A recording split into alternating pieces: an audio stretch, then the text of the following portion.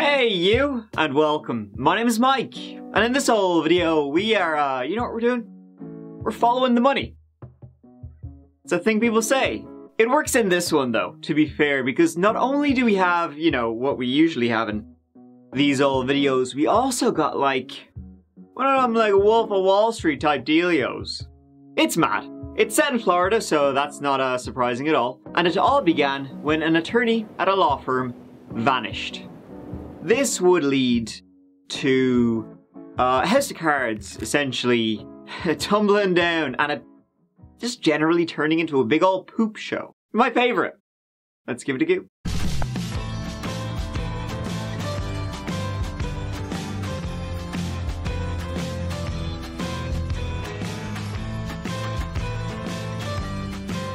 So Fort Lauderdale today. Look at us, hitting the big time. Even I can't tell when I'm being sarcastic anymore. Okay, so Fort Lauderdale, southeast Florida. I don't think I need to yap away about it too much. It's fairly well known. Big city in Florida, part of the Miami metro area. Done and done. In downtown Fort Lauderdale was a law firm. Pretty big, had offices all across America and a few beyond. And it went by the name Rothstein, Rosenfedlt, and Adler. Now to say they were strong, maybe, is the word. That would be an understatement if that was the word. I'm not using that word. They were like politically well connected. They were big dogs, and the guy at the tippity top was a guy named Scott Rothstein. I'm with Scott Rothstein from Rothstein and Rosenfedlt firm. How are you? I'm doing great. What could be bad here? Look at this. This is unbelievable. It's a great party, and you know what? Just the fact that you have so much love for your career and what you do for your employees, it's a love to watch you, how happy you really are, and what a nice party you're putting on. How do you feel tonight? I feel unbelievable. This is an unbelievable group. There's nothing here that would have happened without all these people here. They're absolutely incredible. I'm blessed to have the greatest group of lawyers, the greatest support staff. It's what it's all about. This is really all for them. This has nothing to do with me. I would never be here if it wasn't for them. Scott was the guy everyone knew. Gregarious, fun, flashy, a good bit of crack to be around, and he was the managing shareholder, chairman, and CEO of Rothstein, Rosenfedlt, and Adler. He would rub elbows with the rich and famous. He himself was from New York, growing up though in Fort Lauderdale when his family moved there as a teen. He got his law degrees, beginning in that beeswax in 1988. He worked his way up, partnered with various law firms in the Miami metro area, until 2004, when the name Rothstein, Rosenfedlt, and Adler was the one on the business cards. And it was a juggernaut. They also had great parties. This is unreported cash. Take that out of the film.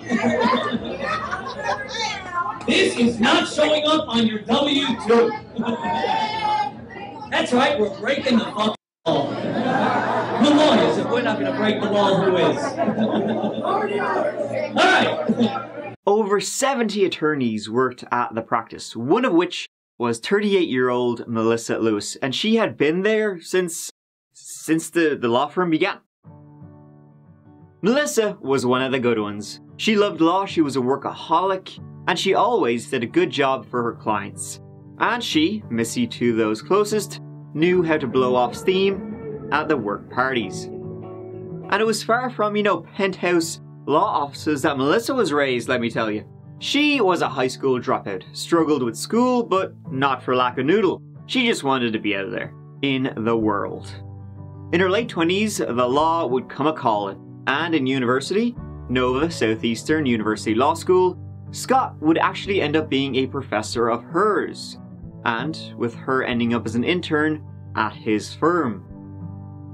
There, Melissa would become fast friends with Deborah Villegas, who she met on her first day.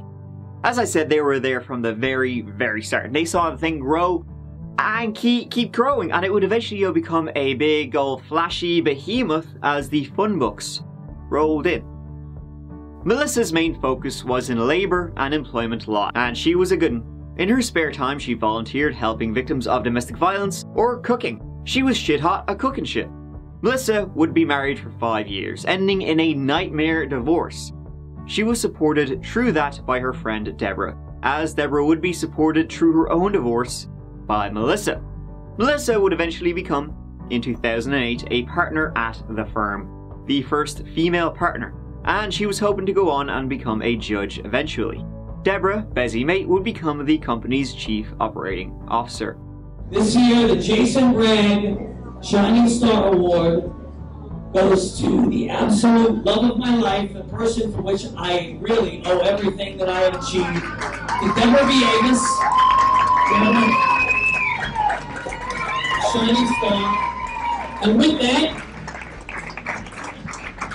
for what you've accomplished for us, a very small token of our appreciation, a check for $1,000. Thank you, baby. I love you.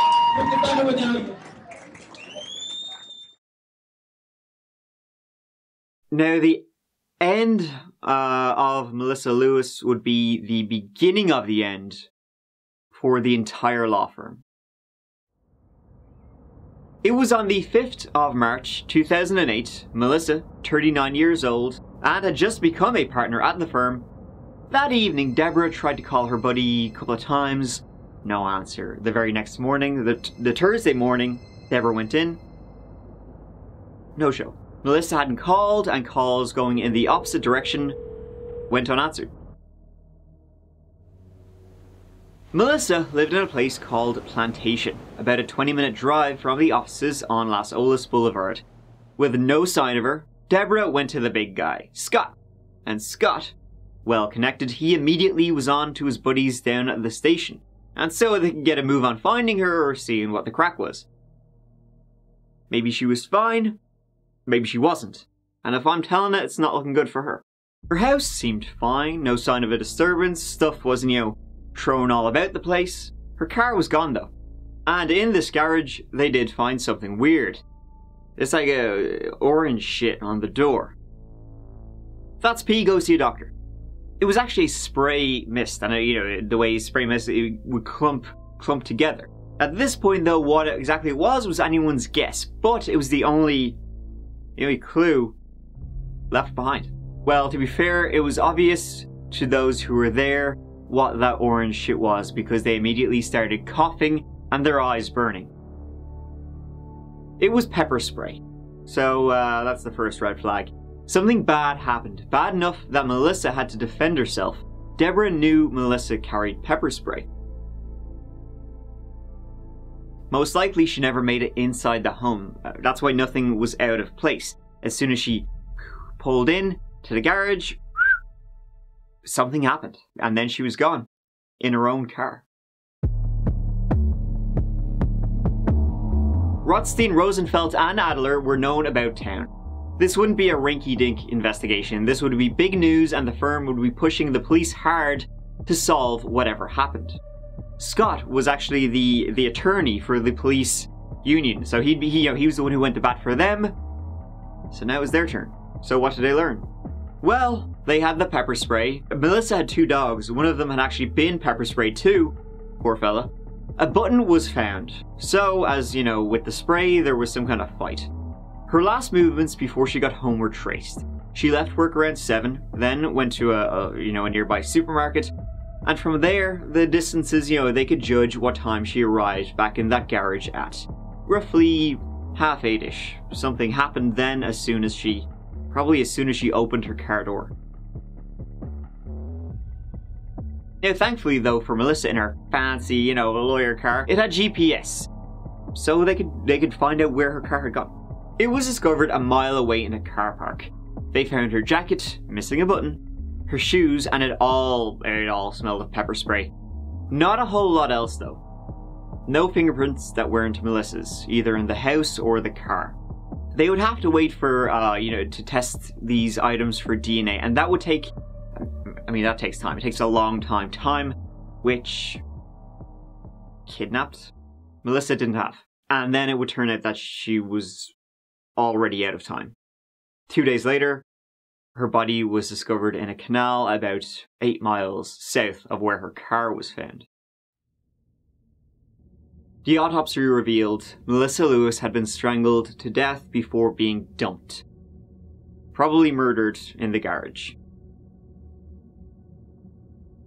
So then theories sprang up, you know, one being it was a robbery gone wrong, right? Melissa, she had a Prada bag, she had a $5,000, you know, watch, she had diamonds, she had this, she had that.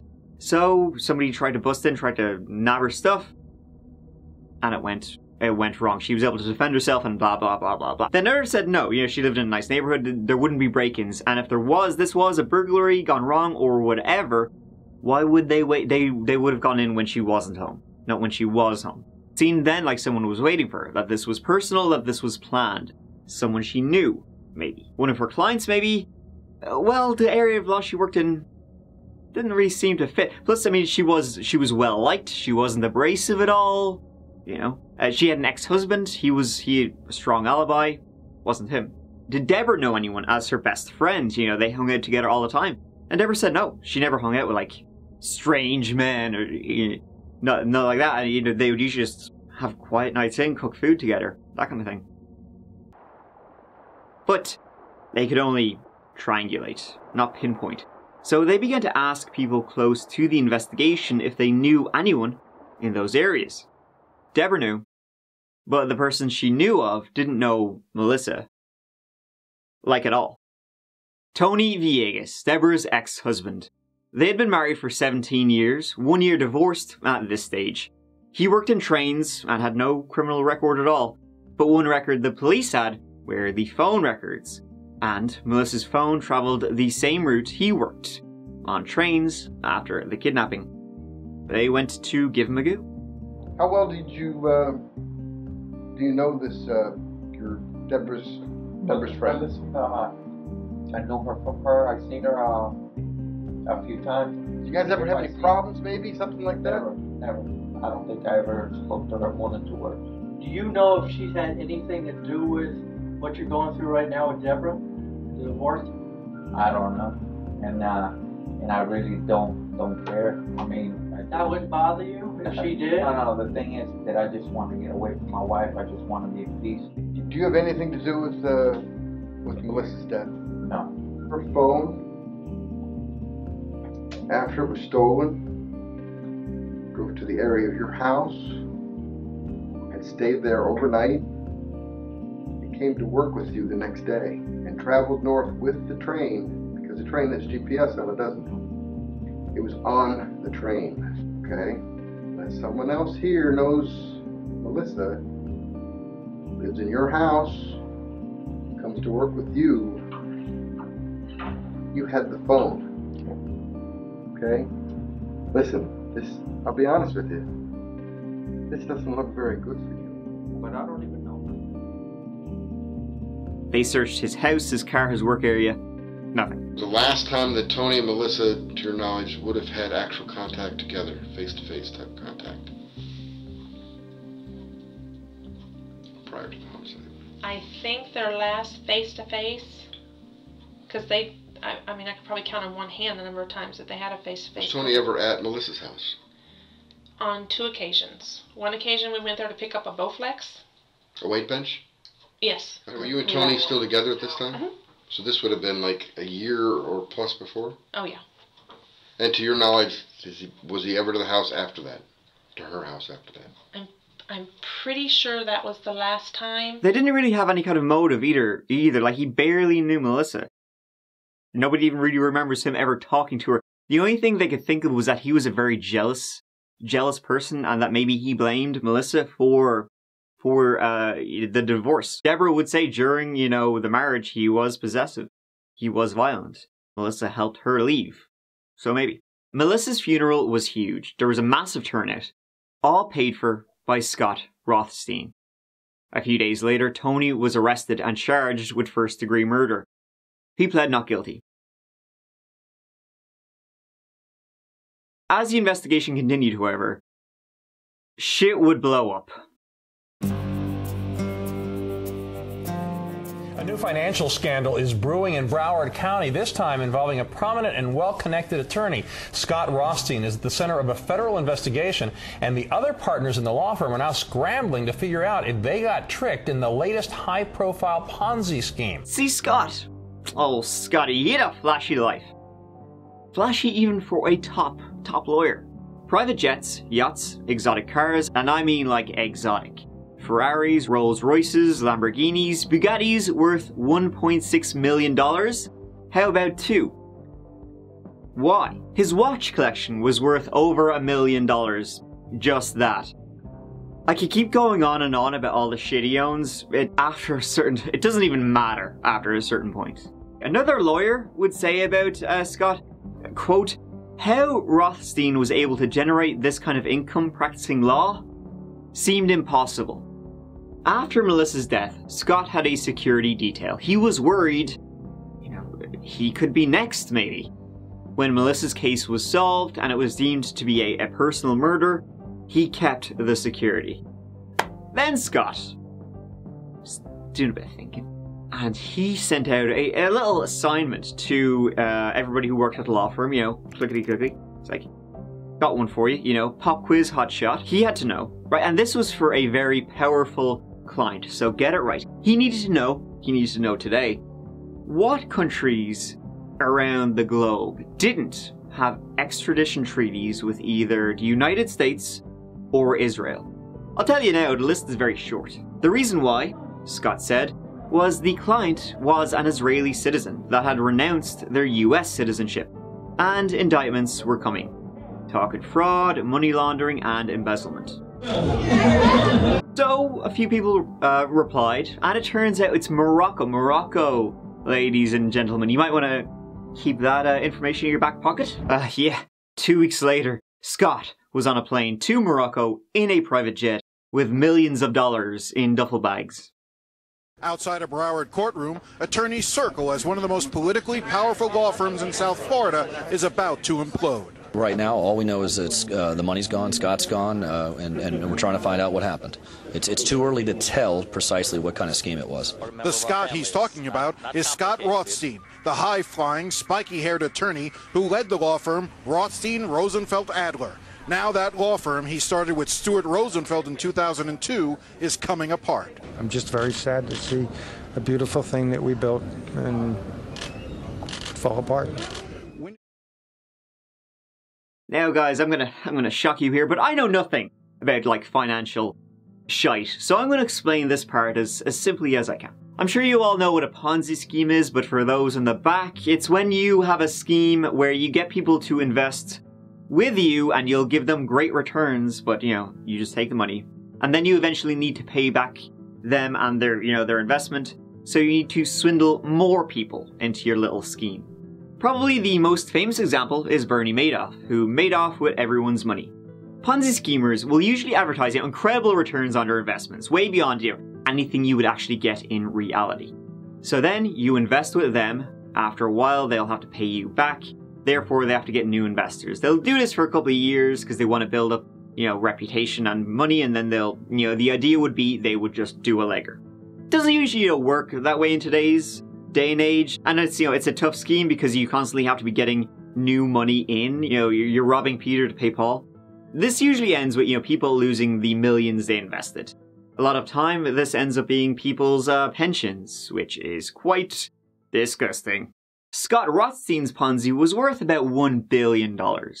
Nice chunk of change, and how he did it was like this. He would settle discrimination cases before trial. These would often be sensitive cases and whistleblower cases. People they didn't want to go to trial, they wanted to keep it hush hush. Now settlements, they can be kind of difficult to actually get the money out of. So many people would, instead of waiting for the settlement, they would just take a lump of cash, instead of, the full money they were due owed.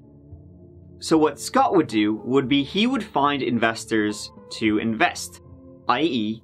give him money to pay off the awarded person, and then he would tell the investor when the settlement comes back in, you'll make your money back and then some.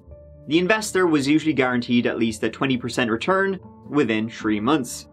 This was something along the lines of, and people out there will probably correct me, but I believe it's pre-settlement funding. Now though, many times, the settlement didn't exist, hence the Ponzi scheme. Scotty created fake legal documents, fake bank accounts, fake bank details. He got investors to invest and the money went whoo into his back pocket. His victims were mostly hedge funds. After Melissa's disappearance, Scott You know, he thought it might be related to the Ponzi. I mean, the thing is about Melissa, nobody really knows how much Melissa knew about the whole scheme. Eventually, all of the partners would be arrested. So when the Ponzi scheme shit hit the fan, it became part of the investigation. Was Melissa aware of anything that Scott was involved with? And I'm going to use the term the Ponzi scheme. No. Or any discussion between you and Scott about having Melissa killed? Absolutely not. Are you aware of any discussion or conspiracy to hire Tony for Melissa Lewis's murder? No. Before I would have let him kill Melissa, I would have let him move back into my house. That's the biggest regret that I have in all of this. Melissa may not have known. Deborah did know, though. She helped forge documents. So, in autumn 2009, when investors, started to smell something hinky and started going to the FBI, Scott fled the country. He fled the country wearing this shirt. Man, all the money in the world cannot buy taste. In Morocco, he sent suicide text messages to his partners, but he was eventually talked out of it and talked into returning to America. I went away for the purpose of making sure that I had my head on straight, that when I came back I had already been through all the emotional things, had been through the hysterics, had been through all the other things that you go through when you realize that you have done something that you shouldn't have done. I will not stop until every single penny is paid back. Where he turned himself in. And it turned out Scott was an FBI informant. They knew about this Ponzi scheme for quite some time. 26 people involved in the scheme were convicted, including the other partners, Rosenfedlt and Adler. Rothstein himself was still screwed, so don't you worry. In 2010, he was sentenced to 50 years in prison. Deborah would get sentenced to 10 years, serving 4. So as Tony's trial inched further for the murder of Melissa Lewis, the Ponzi scheme became a part of it. And it was learned that Scott and Melissa had a relationship previously. Eventually, though, surprisingly, it appeared it wasn't linked at all. They were completely separate. Tony went on trial in 2016 after having a term of being declared incompetent. The trial didn't last that long. The evidence against him, circumstantial, but there was a lot of it. His DNA was found on her jacket. His car was seen in the same car park Melissa's car was found in. A person saw him scrubbing pepper spray off his arms the day after Melissa disappeared. And then you got the cell phone evidence. He took this woman at the prime of her life and he discards her like a piece of trash in a canal because she was an obstacle. So if you believe that she's dead, if you believe that he's the person that did it, and that when he did it, he had a premeditated intent to do so, that, ladies and gentlemen, is first-degree murder. Now, one thing the defense brought up, when they're going against the witnesses to try and discredit them, was that Scott had offered a $250,000 reward for information leading to an arrest. So the defense said they were just making it up. But of course, by this stage, Scott didn't have 2 pennies to rub together, so it took the jury 2 hours to find him guilty. He was sentenced to life in prison. And that's the end of that old chapter. It's quite explosive. Kind of what I imagined Scott to be like. He is under a fake name in prison because he was an informant, so good for him. Quite a scheme he had going on. He didn't waste it. I'll give him that. I do wonder if Melissa knew or was involved, but it doesn't make her murder any less tragic for that asshole who's just a jealous bitch. I mean, the scheme would have fallen apart if Melissa hadn't been killed. But to me, it's more surprising that they weren't linked than if they were. Match it. Thank you so much for watching. I appreciate you taking the time to be here with this old guy. Alright, here, go on. I'll see you as always real soon in the next old video. Until then, please take care of yourselves. I love you. Mike.